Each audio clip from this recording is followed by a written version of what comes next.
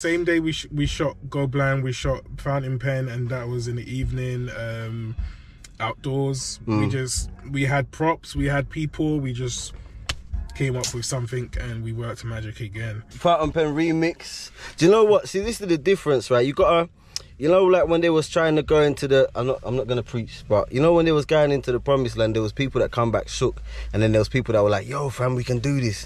John Ross is one of them people like, we can do this. Furthermore, John Ross is like, yo, we ain't doing enough. We ain't doing, you know what I mean? Because I remember for the same project Bloom that John Ross is talking about, he's the one that called me and was like, bro, we can't stop at 2. We got to do another one. Do you remember? Fountain Pen remix. Yeah. I wasn't gonna shoot that. That's because of you. Yeah, I remember. That's because of you, fam. I remember. I was like, yeah, this is sick. We have to do this. You know, so